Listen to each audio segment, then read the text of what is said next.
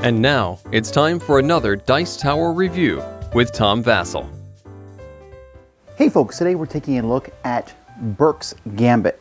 Now, Burke's Gambit had several things going against it when I first heard about it. One was the name. Burke's Gambit, what does that even mean? And in fact, apparently it's just the ship that you are riding on. You're on a salvage ship called Burke's Gambit. Okay, the graphic design of the game wasn't that impressive either. And then I found out it was a social deduction game. And I thought, there are a lot of social deduction games out there. However, this is part of the new line of games from WizKids, and I was very curious to see how this game went, so I thought, let's give it a try. Let's see if it's any good. In this game, you are on a ship where some parasite has gotten on. Think the movie The Thing. And someone's been infected with the parasite, except that person doesn't know they've been infected with the parasite. Meanwhile, other people who are on this ship are working for the evil corporation. They want to get this parasite back to Earth so that they can develop it and make biological weapons. What's going to happen? Here's how it plays.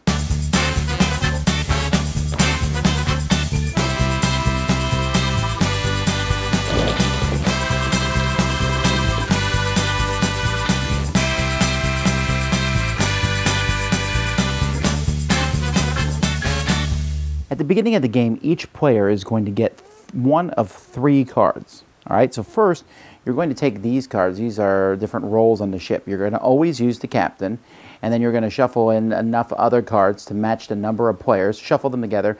Everyone gets a role card, which you will reveal. Everyone will know what your role is.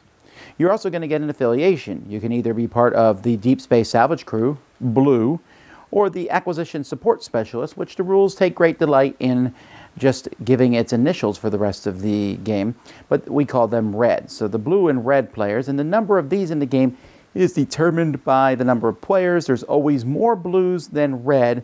Even numbers have much more blues than red. That's just how it goes. When it's an odd number, the numbers are closer. These are kept secret. And then there's infection cards. These are diagnostic cards. Most people are clean. One person is going to have the parasite that they will be infected with. Now, these cards are going to get shuffled, and you're going to get one of them, but you may not look at it. So a player does not know if they are infected or not. The game starts off with a brief period of time where everyone puts their heads down, and then at a signal, all the players who are part of the Acquisition Support Specialist, the red team, will look at each other so they know who each other is, put their heads down, then everyone wakes up and the game begins. Now, the game is going to revolve around this bag of dice. This bag of dice has many different dice that are inside it here. And not all the dice are the same. In fact, there's 3 of each type of die. The dice are mostly the same. There's one side of each die that's different than the other one. So, for example, this symbol is on this die, this symbol is on this die, but the rest of the sides of the dice are the same. So on a player's turn, they can draw a die from the bag, roll it, and take the action. If they don't like it, they can re-roll it and then take that action. If they don't want to take the action, they can set the die aside as a reserve die, and on a future turn, use that instead of taking the action now. If they ever roll one of these symbols, that is an engine symbol, their turn is immediately over, and this is placed to the side. When enough of these symbols have been rolled, the game is over. Otherwise, the different symbols. This one here, you can add or subtract a health from somebody. This one, I can look at the parasite card of the player to my right or to my left. This one here, you can quarantine someone. They don't get to take any actions, but nothing can be done to them. This one here will reshuffle all the... Actually, no, this one, I'm sorry, you put out, and the next time one of these symbols comes, it cancels it, so it keeps the game happening a little bit longer. This one here, you can look at someone else's affiliation to see what team they're on. There's an instant kill die in here. There's all sorts of dies that do different things, but mostly you're going to be hitting other people for damage and checking to see who has the parasite. Now, eventually, players are going to get killed. Players start with 2 life, and if you get killed, you're out of the game, and you'll reveal to see if you had the parasite or not. You'll also reveal your affiliation so people will know what you are. And then if you were the parasite, You take that with all the living players, shuffle it back in, and now someone else is the parasite. Now eventually the game is going to end. If all the blue players are killed, then the red team wins. Otherwise, when the ship comes to rescue you, when the engines are fixed and a certain number of these symbols are out based on number of players, then players are going to have a minute to discuss who they think has the parasite. They will then all point fingers at who they think has the parasite, and whoever has the most fingers is ejected out the airlock. Then, if that person reveals if they're the parasite, if they are the parasite, the blue players win. Anyone else, the red players win. That's how the game works. Burke's Gambit is a very easy game to learn. There's only a few rules. The game is not that complex, but the subtleties are very interesting. Now, on the back of each player's card and on the back of the rule book, you can see all the different symbols of the dice, but it's pretty simple. And also, each character is different. The captain is in the game because the gameplay starts with him, and also at the end of the game, the captain breaks ties. But every game is going to play out differently. And it's almost kind of a meta game. Many social deduction games have a meta game where when you play away in one game and then you move to the next game, it's going to play a little bit differently because now you know how that game worked. In many games, one person is a traitor or a bad guy, and they are hiding, and therefore they have to lie, and it's very nerve-wracking. Well, in this game, if you're the parasite, you don't know that. There's no way for you to check your card. You are depending on the people next to you, or some dice let you check anyone's card, to tell you. Well, if they are red players, they're probably lying to you. And that's very intriguing. If a red player can discover that they are the parasite, then that player wants to stay alive at all costs. If they know a blue player is a parasite, they want to keep that blue player alive. Meanwhile, the other players are trying to find this person.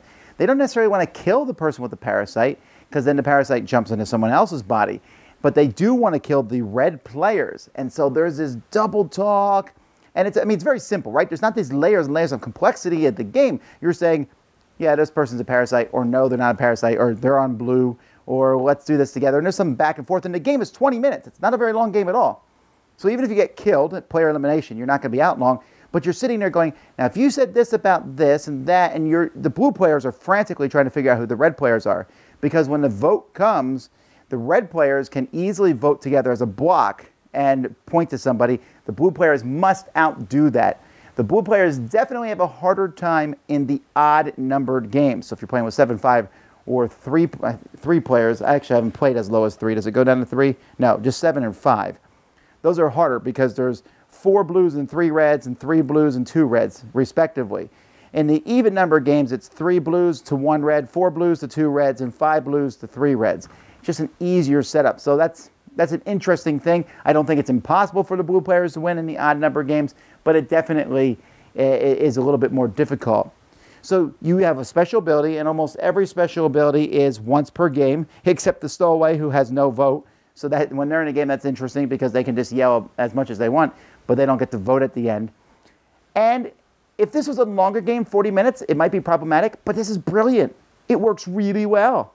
You're really sitting there trying to think, they said this about that person, they agreed with them, are they working together? And am I infected? Is this person infected? We want to find the infected person to kick out on the very last turn, or kill all the red players, and then we can easily figure out who's infected. There's just a lot going on, but just a few decisions. You pull a die, roll the die, take the action, or re-roll. So that's pretty cool. The rule book's a little small. I mean, it's useful that the rule book is so short, but the writing here is teensy-weensy, eensy-peensy. And the design of the cards is really ho-hum, honestly. The artwork for the different characters is very generic sci-fi. I do like these maraschino cherry pieces for life. Those are great. But it's just the dice, though. The dice are great. There are 6 different types of dice. That's a lot of different custom dice. How many dice are in the game total? I think there's 18 dice. 21 dice. So I'm sorry, there's 7 different dice. That's really neat to me. That's really neat that there's that many custom dice. I love that. You're never sure what abilities are going to happen and who's going to do what and when people are going to use their one-time special ability. This is a good social deduction game. Like I said, I was very, I don't know, I already played, I like Resistance, I like Werewolf, I like this and that. But this is very solid. So I know it doesn't look like much, but don't be turned off by that. This game, which plays up to 8 players, which is a cool thing, is a lot of fun. It's short, it's simple, but has levels of complexity that add a lot to theming a good combo, Burke's Gambit. Dice Tower Judgment, excellent! Thanks so much for watching the Dice Tower videos. Find more great videos and reviews, as well as our top-rated audio podcast at Dicetower.com. You can also find other great shows at DicetowerNetwork.com. I'm Eric Summerer, and you've been watching The Dice Tower. The Dice Tower is sponsored by Cool Stuff Inc., where you can find great games for great prices. Cool stuff in stock. Check them out at CoolStuffInc.com. Shut the door!